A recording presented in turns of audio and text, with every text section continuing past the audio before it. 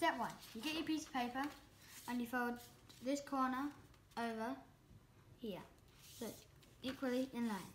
Then we have to cut this piece off here because we need to make a square.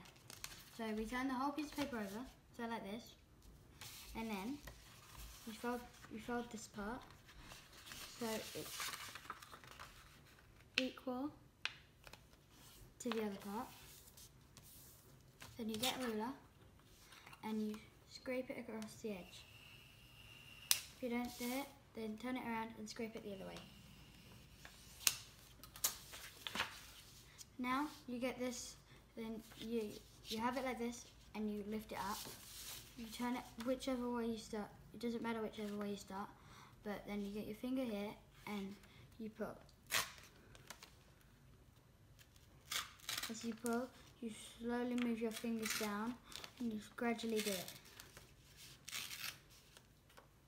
Then you have this, a diamond. Then you'll have so if you get your piece of paper like this, you get this corner, you see a line in here.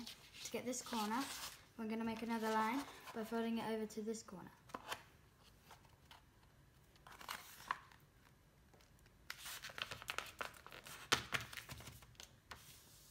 Like so. Now we've got a cross in our diamond. We lay it out as a diamond shape and we get one corner. We put it straight into the middle of the diamond, into the cross.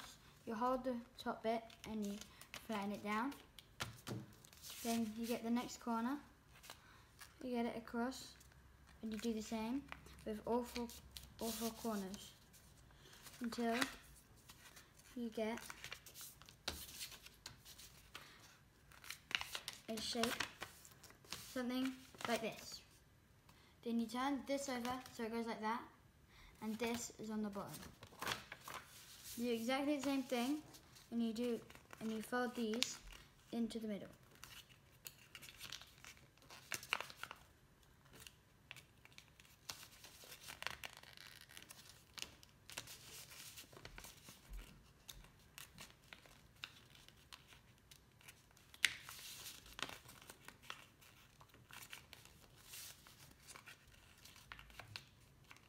Then you should get something like this. So then you fold it in half, and you get your thumb and your finger closer to your thumb, and you put them in.